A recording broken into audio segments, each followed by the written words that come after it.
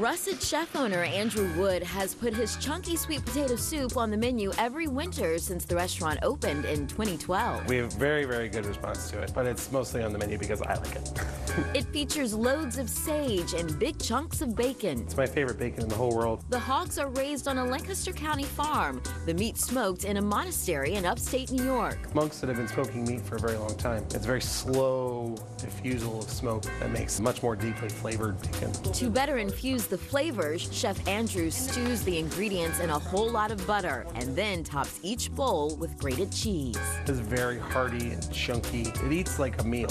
What's the go-to soup here at Oyster House? That's a loaded question. At Oyster House, soup is always on. Almost everybody gets soup at this time of year especially. Chef Aaron Gottesman delivers with a riff on fish chowder. Ooh, that's the sound. With onions, leeks, and celery sweated down stovetop, then seasoned with thyme and bay leaves. Kind of get the flavors going together. Yep. There's no flour and butter for a roux, just potatoes, fish fumet, It's warm, be careful, we just made that. Fumet, Yep, like it's smoked? basically just like a fish stock. and heavy cream. Oh, this is gonna be a good soup. The broth simmers for more than an hour before the smoked and steamed cod goes in. Oh wow, this looks good. And it tastes as good as it looks. I'm going in for more. By all means.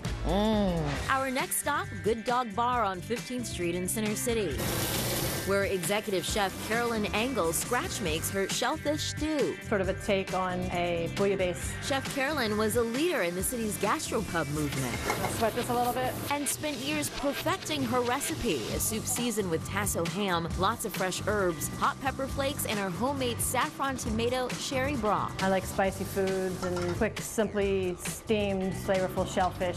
This one has clams, mussels, and shrimp. It's all starting to steam, the mussels are opening. Served with fresh toasted bread, it's made to be a meal. It's really about the bread and dipping the bread in it and eating the broth. And then I ask for more bread. Head to Southgate and Graduate Hospital and you can sample a traditional Korean braised beef stew. This is galbijjim. It's made with short rib. Seared to lock in the juices, then slow cooked with a pot full of winter vegetables. This is a labor of love, definitely. And a favorite dish for Chef Daniel Ahn growing up. It's more of like a special occasion sometime dish that I really loved. Christmas, New Year's, birthdays. Or any winter day at Southgate. The short rib, when it's cooked right, is very tender. Definitely comfort style food. Bud and Maryland's in Midtown is known for its signature Maryland's fried chicken dish. We have so much chicken left over.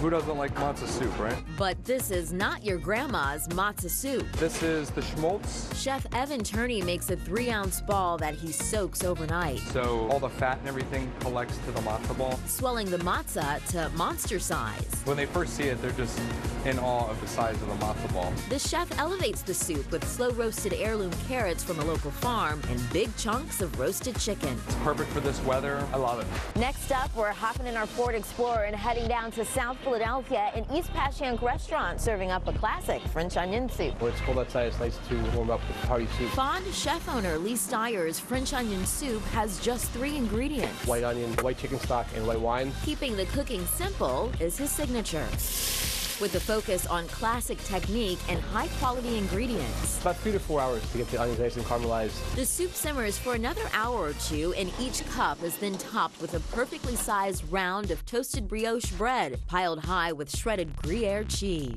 I'm just gonna pop this in the oven for a minute.